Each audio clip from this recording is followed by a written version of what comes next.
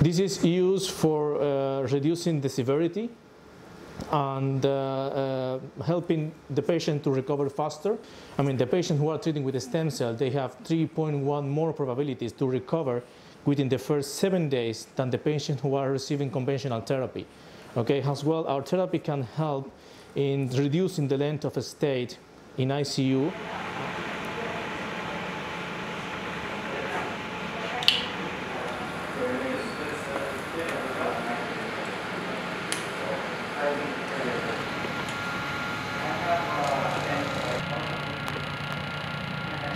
I mean, not all the patients are suitable or tributary to get the treatment, but in general, all the categories of severity are included. What we exclude are the patients with a condition, for example, with cancer, obviously pregnant women, we exclude children, we exclude patients with any kind of shock, septic shock, for example, and there are many other criteria of exclusion, but in general, all the degrees of severity of the COVID-19 disease are included in our treatment.